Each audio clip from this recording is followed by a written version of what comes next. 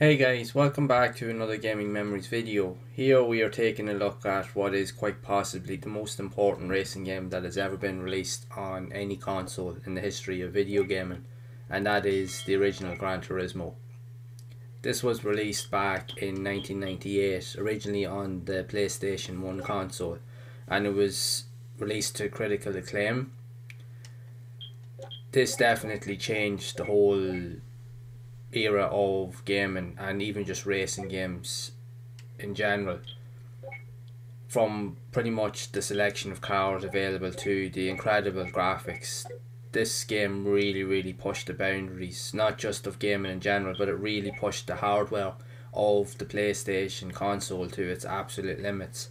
And for a 32-bit era console, this game really showed what was actually possible. This game in its own right completely revolutionised the games industry, and it took it to a whole new level. This game single-handedly set the standard for literally pretty much every simulation or racing game that has come after it, even compared to modern day consoles. There have been a number of sequels over the years, even up until modern consoles of the Gran Turismo series, and they are very good games, but they're definitely not as memorable compared to the original title and even the sequel Gran Turismo 2 that was also released on the PlayStation. These are definitely among the best racing games. This definitely been probably the best racing game ever to be created. It's also the best selling game ever in history. This game alone, just on the PlayStation console, has sold just under 10 million copies, which is actually incredible. No other racing game in any genre, in any type of game, has ever sold as much as this game actually has. This game completely inspired a whole generation of petrol heads and fans of just motor cars, racing, anyone that wanted to know anything about a car. Most of us growing up, and I'm sure you agree, everything that we know literally about cars today, we learned from playing this game. Like looking at this here car, the FTO, and other cars, the Mitsubishi Eclipse, the Toyota Supra, the Subaru Impreza, the Mitsubishi Lancer, the Evo 4, the Mitsubishi GTO. I could go on, and I've always loved my cars, but this here, playing this game over the years, really brought it to a whole new level. Because not only this game extremely playable, and it had mass appeal, but this game was also a really good educational platform as well, because it was the first proper racing game, simulation based racing game, that actually played very differently from other games on platforms in racing games in general, where how your choices, your engine choices, your power outputs, even down to your tyre choices, could massively influence your outcomes in races, whether you were to win races or whether you were lose. And it would also affect the overall power output and even handling characteristics of the car. No before really seen in a racing game had you actually have that much influence. It was actually just an incredible experience. I remember actually when I first played this game, I was actually completely blown away by it, and I just didn't even know what I was actually seeing. I was just like, this is insane. But I do remember my first experience with it in general was actually my friend Derek had actually bought it literally the day it actually came out, and nobody seen him for nearly literally the whole weekend. He literally disappeared off the planet because he was stuck in his house, in his room, literally playing this game to death. He didn't stop. He did not want to stop playing it. He was just absolutely addicted to it. I remember actually having to call over to his house to see if everything was all right, to see where he was going, and he was up in the room. He was just, you could see the eyes in his head. He was absolutely addicted to it. He couldn't drag him away from the game. The game was just so addictive, even down to the likes of the cars and stuff. To be honest, actually, most people always wanted to go for the likes of that Subaru Rally Edition car, because the acceleration in that thing was absolutely incredible. If you got your hands in that car, 9 times out of 10, you'd nearly win 99% of the races, because it was just so blisteringly quick. Even down to the likes of even some of my favourite cars of all time, the Toyota Celica, Toyota Supra, and it inspired a whole generation. And not only that, this game came out in an era where cars were a really big thing. But not only that, there was a lot of cars that were actually in this game that were only available at that time currently in the Japanese market, and they were only starting to be imported overseas, and nobody actually knew really about these cars. I know myself, I didn't know a lot about them either. You might see an odd one, say, where I was in Ireland, but you didn't really know what they were or understood what type of car they were. But then when you seen this game, and then all of a sudden, then when you're playing the set type of cars in the game, and then all of a sudden when you do go out, you'd start to see a few of them around, and you're like, oh my god. Just, it was insane, like, how it was much of a coincidence. But to be honest, actually, that generation, it came out at a time when Japanese sports cars, like all the big name brands, Mitsubishi, Toyota, Subaru, they were just producing some of the best cars, if not the best generation, or the coolest looking cars, or most memorable cars pretty much ever, a bit sports car wise. The 90s was just an incredible time for cars in general, because there was so many cool and unique cars that completely inspired generations of gamers and even movie makers, because a lot of these cars went on to later be shown in the Fast and Furious movies, if you've ever watched them as well. That'll show you how iconic these type of sports cars are from the 90s. So it's an incredible feat, like, what this game has managed to achieve.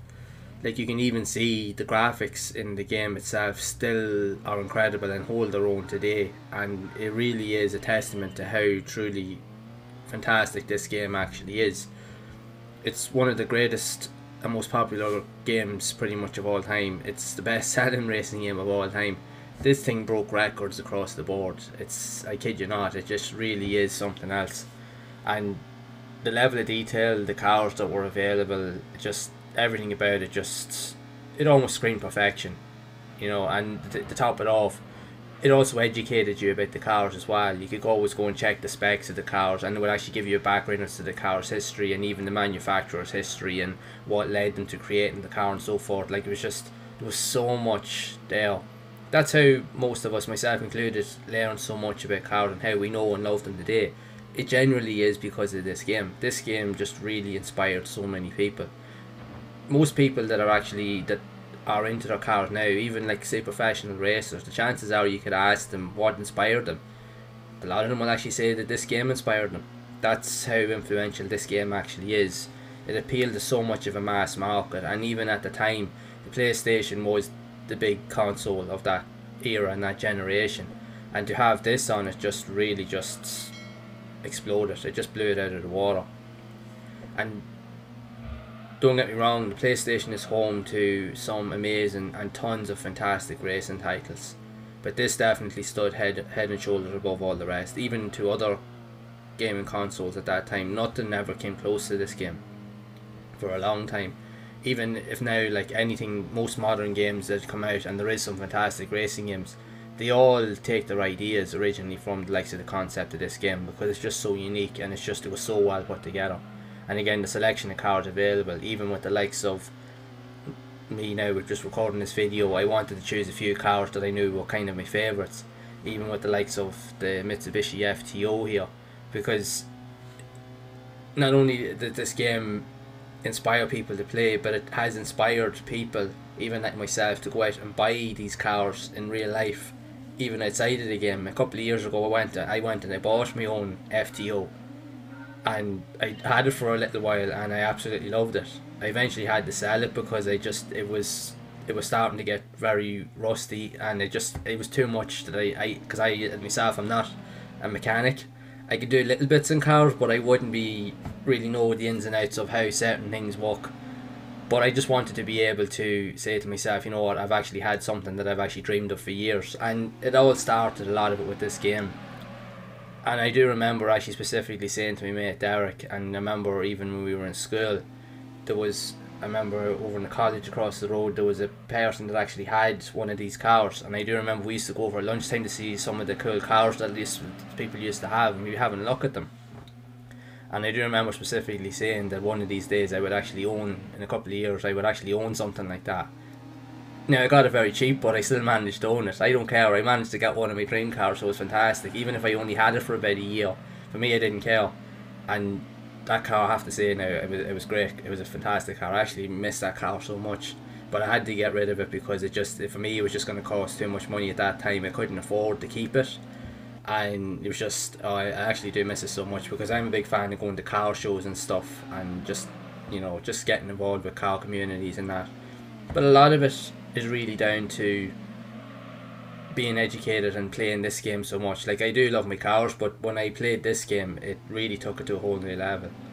And not only did I bought myself an FTO, I eventually did go on then to buy myself a Toyota Celica, which I still currently own, and I'm actually trying to fix it up at the minute, so I'm trying to learn how to do bits and pieces on it.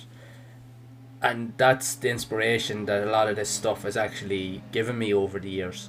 And I know I'm not the only one in saying that, because like I mentioned, a lot of people that have actually played this game and even gotten into playing racing games, it has inspired them to go on to become like race drivers, and even just to get involved with cars, either working as mechanics, or just even like say go to car shows, or just be involved buying classic cars or cars that they would have dreamt of growing up. And playing these type of games is giving people an avenue to be able to experience that. And even for people that genuinely will probably never get the chance to experience it, this is the closest thing that they can get to it, so at least they can say to themselves, well, at least I've actually had a look, or I know what it's like. And if not for this game, a lot of us probably would never have known about this or these type of cars, which is quite incredible. Like, you look at all the style of cars, like say the FTO, the Honda Integra, the Subaru Impreza, Mitsubishi, the Lancers, the Evos, the Mitsubishi GTOs, the Honda Civics, Toyota Chasers, the Mazda RX-7s, the 180SXs, literally the list just goes on and on and on and on. And the 90s was a really, really cool time. There was an abundance of awesome cars, and this game had the majority of them in it as your selection, and you could pick them at will. And I remember we used to play this, myself and even my brothers, and Derek used to have the game as well, and we'd all call over and we'd be playing it in the house. We used to spend weekends and days playing this game, and always trying to get the most out of the cars. We'd always be picking the car like that we liked, and we'd always be trying to do it up. You'd either putting a fancy body kit on it, or you'd be trying to get the most power out of it, and you'd be taking it around the height, speed, ring level on it, trying to see the top speed on the car or how much you could get out of it. And just used to have so much fun with this game, because there was so many elements to it that you could literally just be tinkering away, or like you'd be reading just up the information about the backgrounds of the cars and how they actually came to be and what generation they were on and so forth. So it literally did inspire you, so it did, to keep playing. And it, like I said, it literally has inspired me to actually go out and actually buy some of those cars that I've always wanted as well, and actually own them for a little while. And I'm more than thankful and grateful to actually have that, because to actually be aware of that, and a lot of it is down to actually playing this game. That's why this game is so influential to not just me, but to a whole generation of games. And if you haven't played Gran Turismo, I'm sure you've known about it, but you have to play this game. It's one of the most important games ever to be created, and I highly recommend that you do give it a go, because you won't regret it. It still holds up today just as good as it's ever done, and it always will remain that way too. So I highly recommend you check it out. So I'd like to know your opinions and thoughts on this all-time classic game. What are your favourite cars, and even if so, what are your best memories of playing this game? What influences did it have on you growing up, or even where did it lead you to growing with your car endeavours, and even what type of cars you've actually owned? I'd love to hear your thoughts down in the comments below, because this CO game is really worth celebrating, and it's still, like I mentioned, just as good today as it's always been, and it always will continue to be. So I really do hope you've actually enjoyed this video, and that at least that it's given you a background into Gran Turismo, and even my background into what inspired me as well back in those days too, and how it's inspired other people hopefully too.